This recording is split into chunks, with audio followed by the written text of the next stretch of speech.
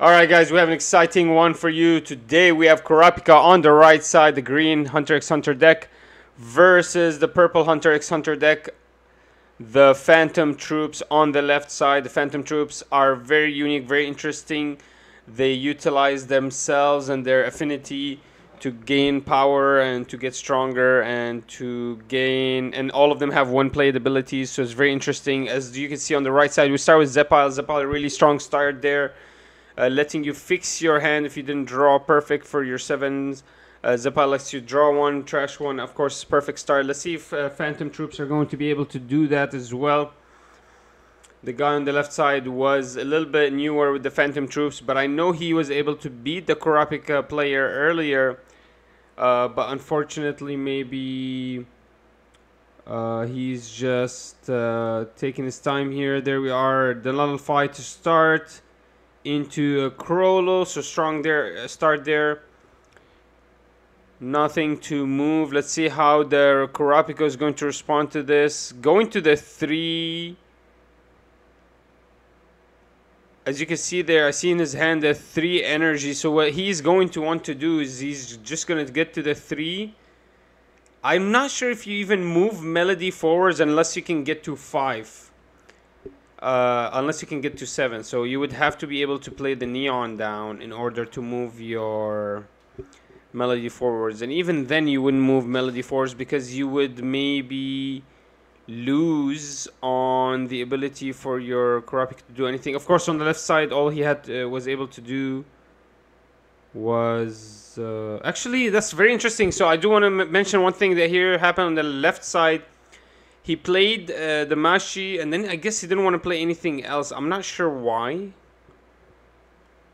But I remember there was a question asked here, do you want to play? He said, no, I don't want to play. But so that was his own decision. He didn't want to play that 0 back down. I'm not sure why.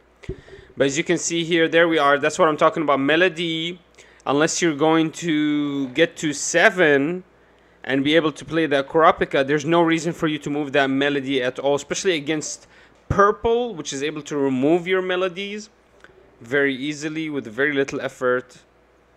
It's not a good idea to move him out too early unless you're already, or unless you really need him for 7, which is actually going to be the case. As long as he draws a Neon next turn, the Kurapika, he's going to be able to activate him. Now this Kurapika, I think on the right side, is kind of a Kurapika that is meant to suck out all the attention, so he's almost a bait Kurapika. Okay, I'm not sure what's happening here. We're gonna go ahead and move.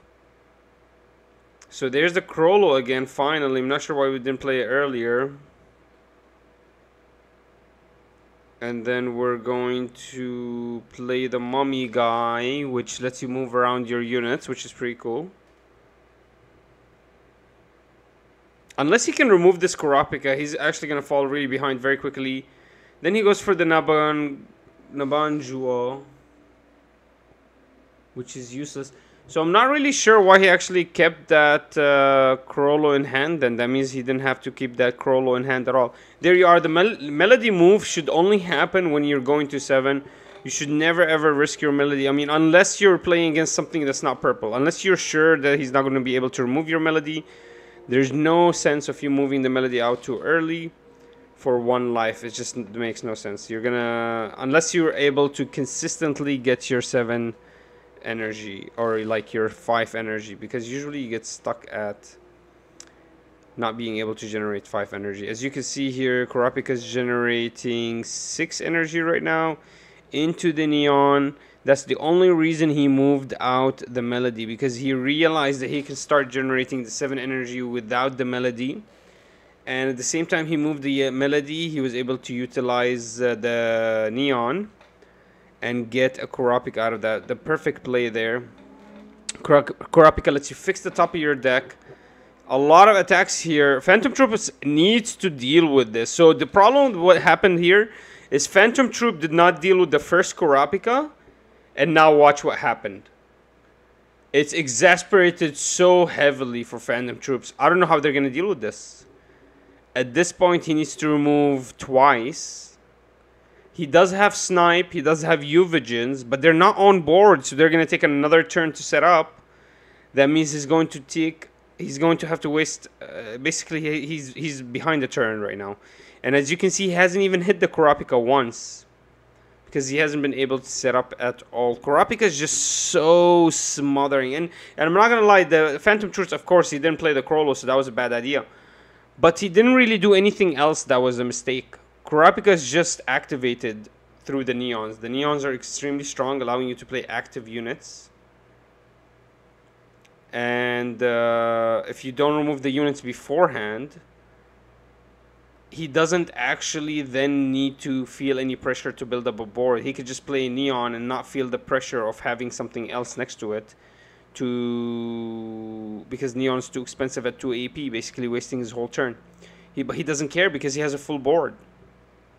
So losing that 2 AP doesn't matter. That's why you need to be able to deal with the Kurapika before Neon comes. But even when Neon comes, it's a calculated upbringing. Okay, Phantom Troop is going to try to deal with the Kurapikas now, finally, using the special for the Phantom Troops, letting him remove 3k, then allowing him to use one of the one-played abilities on the board because he has a Krollo. Using the Nabongo's -1k allows him to KO the Kurapika. I'm not sure if he actually used it correctly. I think Nabongo is not allowed to remove. Is he allowed to remove power from anything below 1500? I'm not actually sure on that. Either way, it's going to be very difficult for the Phantom Troops to come out. Okay, there's the second ability here. Now activating the Krollo again to use that Nabongo to get another removal. Very strong turn. Unfortunately, that's really it. The deck has run out of steam. There with the final AP just being a searcher.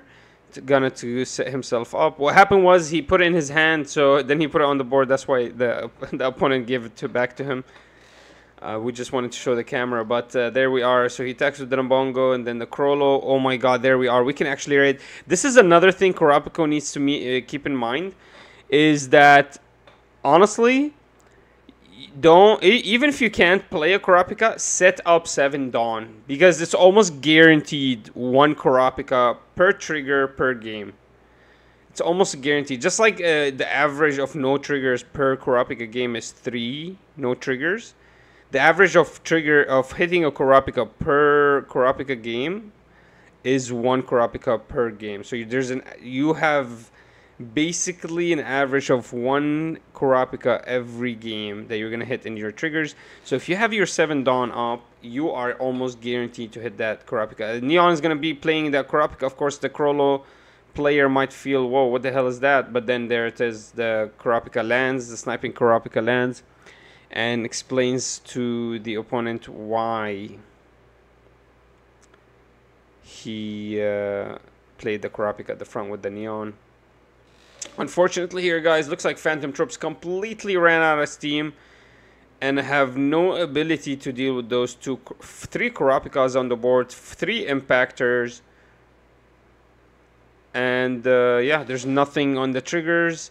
Let's see what Phantom Troop can do here. Can we come back? Let me think about this. The Illumi is not gonna help. The 𝐒𝐍𝐍𝐄𝐓 is too late. They're not on the board. There's no real removal. We don't have a sniper. Honestly, if we had the sniper here, it would have been perfect. Kind of could have done some damage and set up a board. Now we can't.